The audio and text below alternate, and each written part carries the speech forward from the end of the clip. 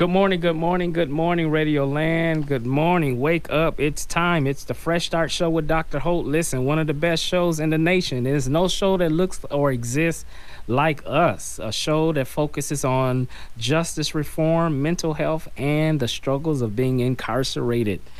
So you all hear me say every Saturday, let's get up and get your favorite coffee, your mocha latte, your cream of wheat, your oatmeal, and a bagel with cream cheese. It's the Fresh Start Show. We are excited to be here on this Saturday morning, and I just want to thank all of my supporters who have been supporting us from day one. We are here on 106 The Groove every Saturday morning at 7:30. And listen, I've been getting awesome feedback and letters in the mail. I didn't expect to get letters from people who are incarcerated, letting us know that this show has been an inspiration for them. This show have brought hope back to them. I got letters from our friends that are in prison, state and federal, that is letting us know that they really appreciate this show. They look forward to the show. This show is like a breath of fresh air to our brothers and sisters who's incarcerated, and this is what we are here for. This show is to talk about the issues of reform, talk about the issues that people who are incarcerated or people who have been formerly incarcerated are still going through in this nation. We know in this nation, if you get a felony in our country, your future can really be challenging. Now, it doesn't mean your future is over, but it does mean you will have some hurdles. It doesn't mean that your future is a total disaster. But we do know in this country, if you have a felony background, you will have some major challenges on getting back on your feet. Is it impossible? No. But will you have some difficulties? Sometimes, yes.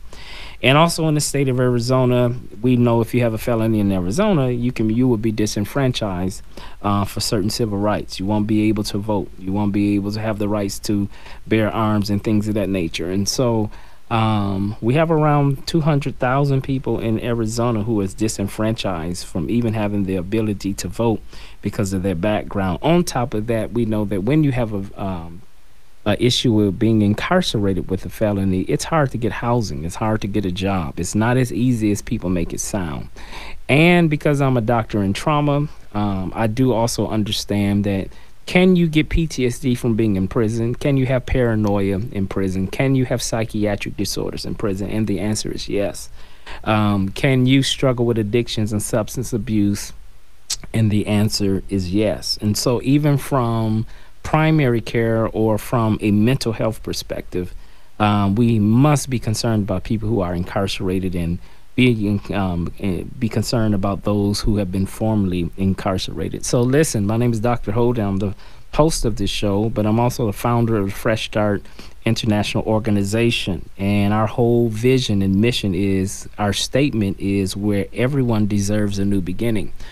I believe that regardless of what you've done, if you're ready to get back on your feet and you've learned from making bad choices that got you in prison in the first place, I believe society should give you a new beginning. You should be able to have a second chance to get your life together. And so that's why we are here, and that our show is here to speak into the issues that formerly incarcerated people go through, speaking to the issues of justice reform. We know bail reform is needed. We know a lot of people are struggling because of our bail system, the way it's designed, getting arrested and sitting in jail, our county jail, for months and months. And what happens is people lose their jobs because they can't go to work sitting in jail. As a result, because you're not earning income, you lose your home as a result for sitting in jail. As a result, you lose your car because you can't make income as a result from sitting in jail. So we create homelessness and we create poverty because of the bail system that we have. So there's so many areas that we can go with this, talking about the struggles of people who have been incarcerated, and talk about the struggles that people's engagement with police, of how it starts in the first place. And we know just in our county alone, African Americans represent 4 or 5% in our community, and we overrepresent in our county jail. I've seen numbers from 10, 11, 12, 13%. I don't know where we exactly are right now. But the fact of the matter is, we know we also have racial disparity issues as well, and poor people as well. People who can't afford legal counsel is another reason why people sit in jail. And because they don't have legal counsel, they just plea out without really defending their case. So there's so many ways we go with this when we see people who have been incarcerated, and we do know that there are issues with poor Americans and communities of color in regards to some of these disparities as well. Well, listen, I've always let you know every show that the Fresh Start Expo will be at the Tucson Convention Center on Saturday, October 22nd from 9 a.m. to 1 p.m. We want you to meet us. I just met with Mayor Romero. She's excited to partner with Fresh Start again. So we're going to be down at the Convention Center again this October on Saturday from 9 a.m. To 1 p.m. We're going to have all our courts there like we did last year, our city courts, our justice courts, our superior courts, our juvenile courts. Our public defenders, our county attorney, they will all be there to work with people. Number one, people who have been formerly incarcerated. We're going to help you to get your conviction set aside as last year. We're going to help you to get your voters' rights. So in the next election, if you do your due diligence, you may be able to vote in the next midterms or next elections that's coming up. We're also going to be helping people not to be incarcerated by working with the city and the county to warrant squash. We do have people with pending warrants, and they have to look over their back, taking a risk to drive, knowing the license is suspended, and they got failure to appears and outstanding warrants. Listen, Fresh Start is here to help you at this event, so you most definitely want to get down there on October 22nd. So we can help you get back on your feet. We will have Second Chance there, where we're going to do a job fair for people with felony backgrounds to help you as well walk away with a job. We will have doctors, primary care, dentists, behavioral health, mental health. If you're having issues with mental health and psychiatric disorders, we're going to be able to help you in that capacity. So listen, Fresh Start is the real deal one-stop shop of reentry. There's nothing like us in the entire nation. It is a one-stop shop on purpose. You are able to handle most of your reentry issues by being at one place at one time. You can get your warrant squashed. We'll help you with court fees. We'll help you get your license reinstated. We'll help you get your rights restored. We're going to help you get your conviction set aside. We're going to help you if you have addiction problems. We're going to help you if you have behavioral health and mental health issues. You will be able to sign up and make an appointment with a primary care doctor. We will have El Rio there. So for some people who've been in prison, haven't really had a good, thorough physical checkup, you're going to be able to do that at the Fresh Start. We will be offering free child care. So if you don't have anyone to babysit your kids, bring you and your children down to the event, and we're going to be able to babysit your kids and provide child care while you go take care of your business. So it's nothing like us, and we want everyone in the city of Tucson and surrounding areas to come and take advantage of this very, very amazing event. All right, we'll come back later on at the end of the show, talk a little bit more about Fresh Start Expo in October. We also have our Fresh Start fundraiser on August 19th at the St. Andrew's Presbyterian Church in Tucson, Arizona. And Laura Conover will be our keynote speaker, and Mayor Romero will be there as well. And so we are looking for a great time.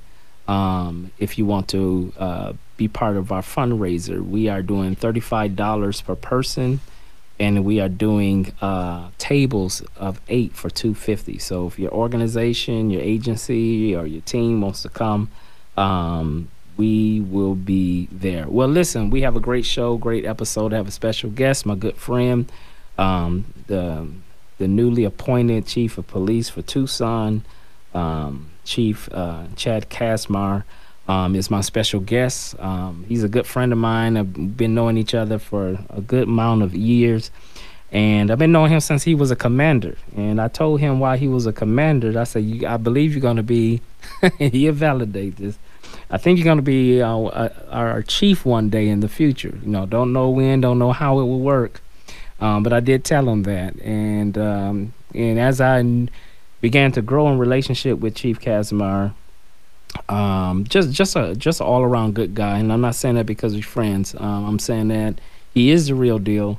We are really excited to have him as our chief. We are very fortunate to have a chief like Chad being our leader for law enforcement for the city of Tucson, and we're just excited to have him here with us. And so I want to welcome Chief Chad Casimir to the Fresh Start Show. Good morning. Good morning. Thank you for having me. So how you doing, sir? I'm doing fantastic. How about you? Busy, man. And I know you're the epitome of busy. So tell me, in the last 7 days, what's your schedule been looking like?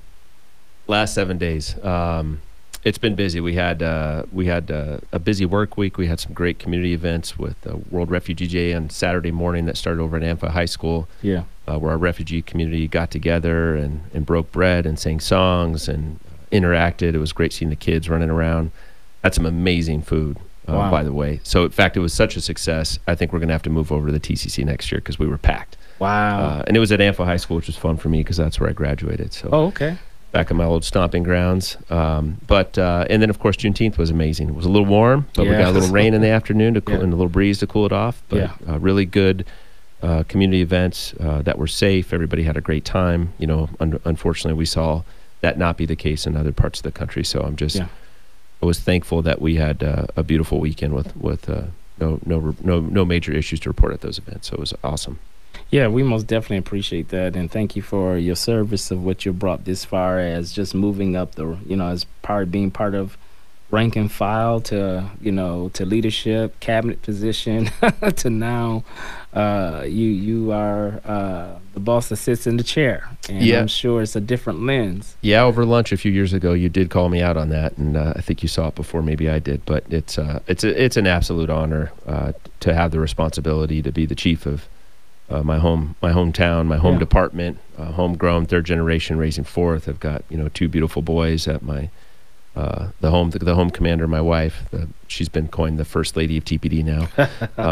She's doing an amazing job, and we just got one out of high school going to college, and another one going to the 7th grade. So, yeah, I'm waking up every morning and like you, super busy, but every day I'm excited to get into the office and get out in the community and get to work. Yeah, no, totally awesome, and I'm really excited for you, and everybody's excited for you. I did talk to the mayor when we had our meeting. I said, Chief Chad Casimir is my guy, and she said, oh no, she said no, he stays as long as he want to stay. I said, I think we're gonna be all good then.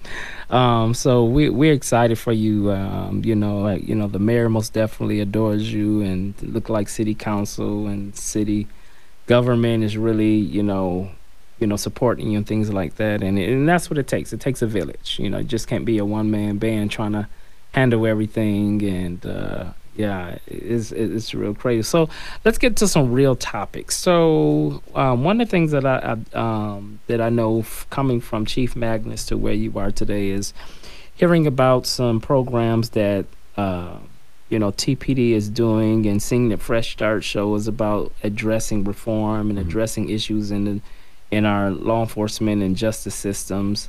I know you guys were doing something in regards to diversion and alternatives to incarceration. So, and I was wondering if you didn't mind for a few moments just talking into that, what that looks like, and why is that important, and why should people of Tucson know about these things? Yeah, so the diversion program was designed by and led by Chief Kevin Hall, and it's a pilot program in which we're providing the officers the opportunity when they come into contact with a community member who has a personal use amount of narcotics, to include, it could be methamphetamine, cocaine, opiates, obviously, crisis in this country, and it certainly is a crisis here in Tucson. But what it does is it gives them another tool in their toolbox where they have the ability to make the decision if arrest is the appropriate response to the situation they're facing, or taking that individual to a deflection program. They have to be ready for it. They have to volunteer for it, the person who has the drugs. But the idea is somebody ready at that point in their lives to seek treatment? And it's the beginning stages, and I say beginning because I think this is still a comprehensive problem throughout the country and in our own community, where we really dissect the conversation of arrest versus incarceration.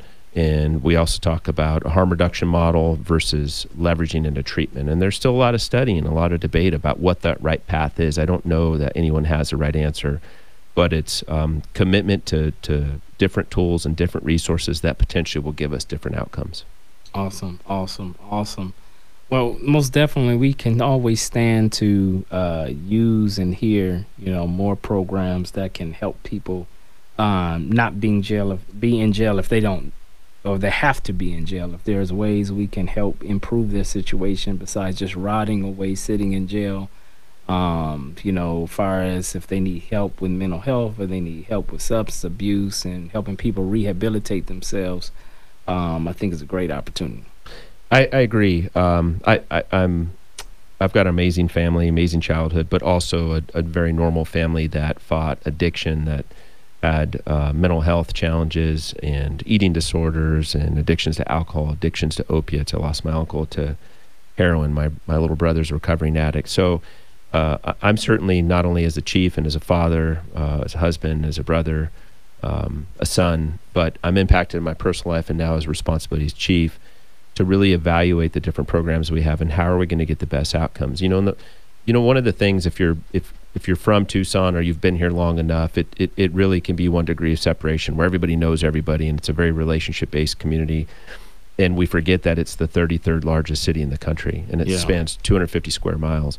But I think the opportunity that we have here, because it takes leadership from Pima County, takes city leadership, Mayor Romero, Mike Ortega, the council, and a lot of different stakeholders through Laura Conover, public defenders, and all of the judges that are going to be at your workshop, to really work together to share information and to really have legitimate relationships where we can dissect these different types of programs that we're doing and best understand, are they working? And if they're working, let's do more of it. Yeah. If there's not working, let's step back and evaluate why they're not working, and make adjustments till we get it to work. So it's, we're a major city, but we're not so big where we can't partner and we can work through some of these things, which is exactly what we were doing with Judge Litsky from the Pima County Superior Court yesterday, who's the designer of the STEPS program.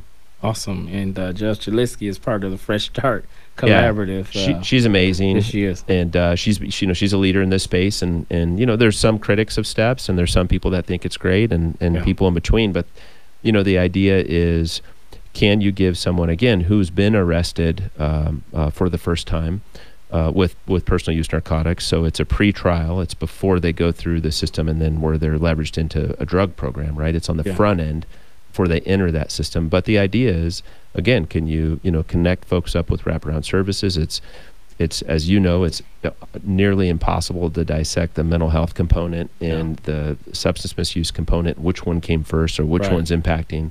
But what we all know for sure that's unmistakable, unarguable, is the only way we get people healthy is through an investment in wraparound services. That's exactly right. And we most definitely appreciate this. And so one of the things is I wanted to discuss is your passion. Is when you became police chief, one of the first things you wanted to do is meet with people of the community. I cannot tell you how powerful and rich that is for our I'm serious, because we have a lot of chiefs or sheriffs, they get these roles and they sit in office and they come to the kumbaya sessions, but they don't meet with community to have those tough discussions that's really challenging for both sides of the aisle. And I appreciate you from day one when you became chief. It was like that was one of your agendas for your first 100 days was to come and meet with members of the community, meet with communities of color. We usually don't see that on a proactive. Usually it has to take a death or a shooting for a leader of law enforcement to come to the community from a reactive standpoint. I think the city need to know our chief is proactive. I mean, day one, with no issues going on, you said, no, I want to meet with you. As a matter of fact, I want to meet where you guys are at. And I just want to tell you, I appreciate that. For those that don't know, Chief Kazmaier has been meeting with communities of color, black and brown communities, and leaders, and talking with them about our issues, our concerns. And I want to ask you, for a few minutes, because I don't have that much time left, but what was your motivation at? Why do you think we need to be doing that? So I'm a relationship-based leader, whether that's inside the department, with the elected officials, with all of the community. And what I know for sure, I've been married for 22 years and with my wife for over 25, is relationships take investment. Yeah. And the best time to make that investment is you have to make deposits in that savings account before there's a crisis, because I employ human beings. We provide services to other human beings, and we know there's going to be failure. There's going to be disappointment. Yeah. But what I do know is if we're invested in each other and we're listening to each other, we have conduits of information where we can exchange. You know how to get a hold of me. You know how to call me. Yeah. You know who your police leaders are out in the community. Yeah. Only positive things come from that. And my favorite word this year is empathy. And really, empathy is about understanding somebody else's experiences, or where they're at, or how they feel. And you can really apply that to a very simple conversation or a very complex conversation. And so I think when we take the time to genuinely listen and care about each other's perspectives, that's how we're going to continue to make Tucson an amazing place to live and to work and to play. And I think it's that continued investment. And especially, look, I've had some really great conversations with abolished police folks here in Tucson, and defund folks here in Tucson. Yeah. And I'm committed to continue to have dialogue with those individuals as well, so we can try to find common ground where we can and work on things. And I think in time, we're going to continue to develop even those relationships where there's better understanding of their police department and the services that we provide. And so it's just that genuine connection and that realness, and that's really important. It's important for me within the department and connecting with my troops, and it's important for me to connect with the community, who they know who their chief is, and they can guide their input guides my decision making as their chief of police. No, I just thought that was pretty awesome, and I think in your work, meeting with the community is not a one-hit wonder, so it's a continuum, right? I believe I got something on the calendar coming up where you're coming back around, talking with us, and what do you want from the department? What do you need? How do we build this relationship between community and police, and specifically communities of color? We know there's tension in many of our communities of color on just optics, experiences, biases, things of that nature. And you could have took the low road and, just said, hey, I'm not coming to those crowds because it's not going to be the easiest conversations. But I think that's where people at, and that's what people love and respect, for you to come to our communities and say, before we talk about the good, let's talk about the bad and the ugly first, and we'll just get through it. We won't agree on every single thing, but we don't have to be a divided and disagreeable community. You beautifully said. And I had some pretty amazing conversations on Saturday afternoon, walking around Kennedy Park and just getting to interact with community and having those very conversations. And somebody did tell me that, actually. They're like, hey, it's really cool to see you out here walking around. And so I think over time, people won't be surprised to see that. There'll be times where my son's with me. There'll be times when my wife's with me. There's times when we're all out there. Doing community engagement and cleanup and investment. But, I plan on growing old in this community. And so, the position and the responsibility is much more significant for me than just this moment. It's developing a succession-trained police department so that these relationships are ongoing. The hard part's creating them. And then it should be, that commitment from both sides that we're going to continue to work through challenging times and change. It's a tough time to be a human being, a pandemic. We're reevaluating what a police department looks like. We're moving beyond a defund movement and evaluating, putting the right work in the right hands. In Tucson, under the leadership of Mayor Romero and Mr. Ortega and Council, is doing that through programs like Community Safety, Health, and Wellness.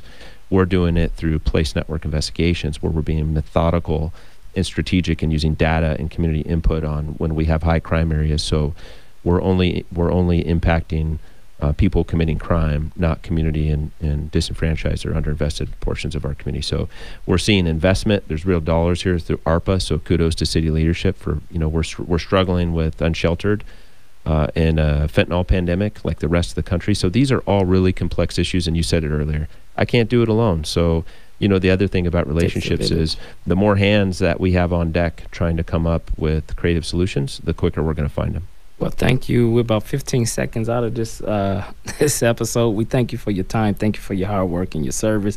We're looking forward to continuing to build and work together. So again, this is Dr. Holt with Fresh Start. We thank you for supporting us. We will see you next Saturday at 7:30.